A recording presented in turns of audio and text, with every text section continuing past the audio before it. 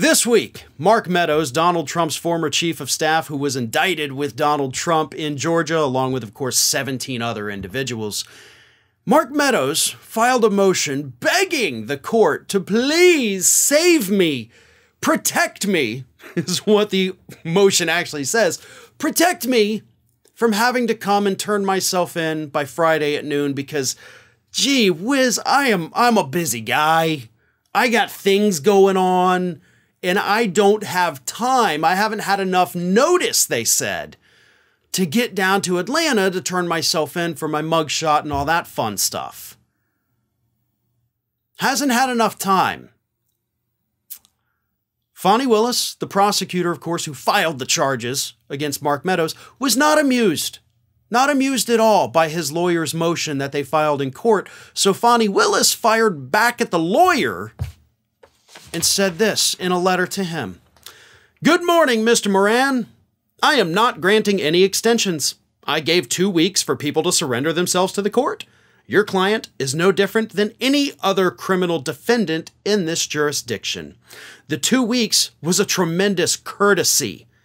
At 12:30 p.m. on Friday, I shall file warrants in the system. My team has availability to meet to discuss reasonable consent bonds Wednesday and Thursday. Have a nice day.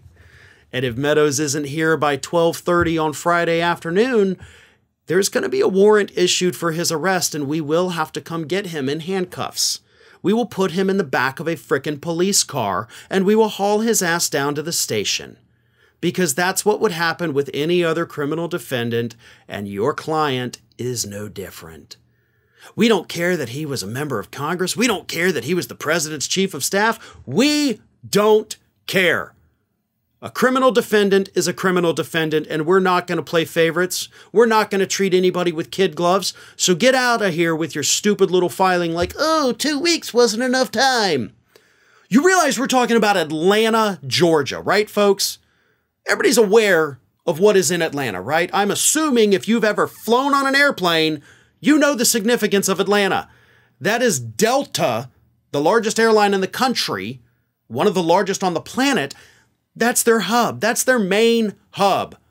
You can get a straight flight to Atlanta on a Delta plane from almost anywhere in this country. Especially if Meadows is in D.C. I mean, I've made that flight from D.C. to Atlanta more times than I can count. It's a quick little 2-hour flight. He could have flown down in the morning, gone to his arraignment, flown back that afternoon. Just takes 1 day. Or maybe kick around in Atlanta a couple days. Take in a Braves game if you want. Go to Cam Newton's cigar bar. Josh Norman's coffee shop. Do whatever the hell you want, but you have ample opportunity. You have ample money to buy a plane ticket to Atlanta. And don't tell me you can't find a flight to Atlanta because any idiot with internet can find a flight to Atlanta. But one of the reasons Meadows has decided he doesn't want to show up by Friday at noon, and I do hope they arrest his ass. I hope he doesn't surrender by 12:30 and they send the cops out looking for him. But he says, we're waiting for next week's hearing where I'm going to be in front of the judge explaining why my case should be moved from state court to federal court. Now, Meadows may actually have a case for that, seeing as how he was, in fact, a paid government employee working on behalf of the President of the United States. But everybody else involved, too, is like, oh, I want to do that. I want to get my case moved. If you were not working for the federal government, the law that would even consider moving it does not apply to you. Like Rudy Giuliani's trying to do the same thing. He has no chance. Same thing with the former Republican Party chair in Georgia. He's like, I want to move mine. Dude, you are not a federal official. The law doesn't apply to you. It's literally impossible for that to happen. But Meadows, like Donald Trump, is mad, right? We want special treatment. We want to be treated like we're better than anybody else who allegedly broke the law in the state of Georgia. We want whatever motion we filed to be granted. We want all these special requests given to us. That ain't how it works, folks. Welcome to Georgia. You're just like the other criminal defendants.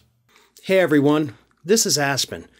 And did you know that for the low cost of $0 per day, you can subscribe to the Fair and Balanced YouTube channel, We also encourage you to like, comment, and share, but again, click that subscribe button and help Aspen not be so grumpy.